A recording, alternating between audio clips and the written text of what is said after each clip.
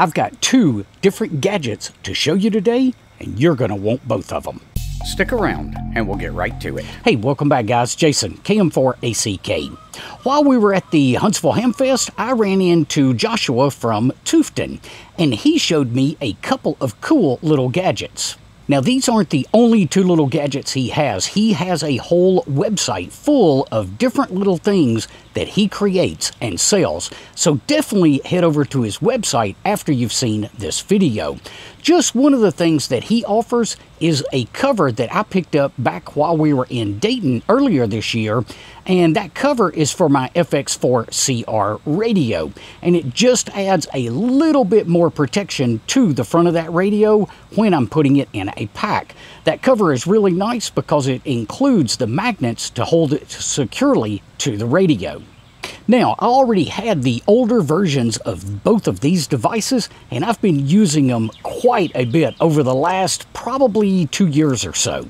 But the latest version makes it way easier to read what's written on the devices. So let's go ahead and jump over to the workbench and let me show you both of these guys in action. All right, so let's take a look at these two devices and then I'll show you how I use both of them.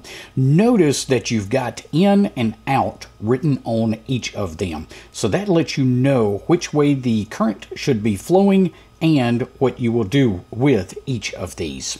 So the first one we're going to take a look at is this one that's putting USB-C in and getting 12 volts out. So let me clear some of this out of the way here.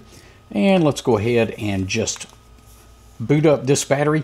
Often this is the only battery that I will take with me. I use this for charging cameras, charging phones, and it's nice not to have to carry an extra battery just to run a radio.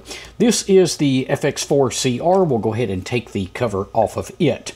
Now, real quick, let's just check the voltage on this guy here.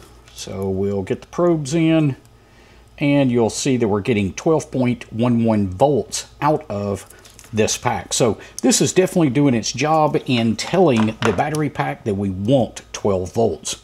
Now, let's go ahead and connect the radio, and then we'll go ahead and power that on.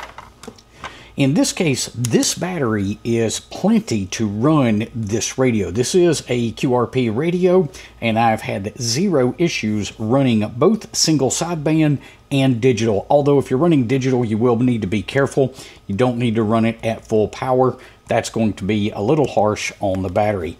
But as you can see, we're drawing out right now about 2.7 watts to power this radio.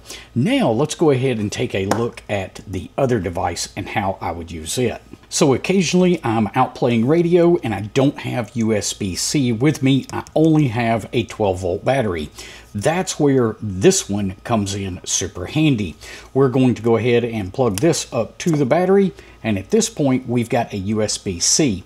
Now we can use this to recharge all kinds of things. Primarily though, I use it to recharge radios. And as you can see, it takes that 12 volt battery, converts it down for USB-C, and allows me to charge HTs. So this works really well with the BTEC UV Pro. It'll work with the VGC radio, my Retevis RA89, my Kenwood D75. A whole heap of radios, especially HTs, are super easy to charge with a little device like this. And that's why I think every operator should have one of each. If you found today's information helpful, be sure to give us a thumbs up before you head off. We will see you guys on the next one.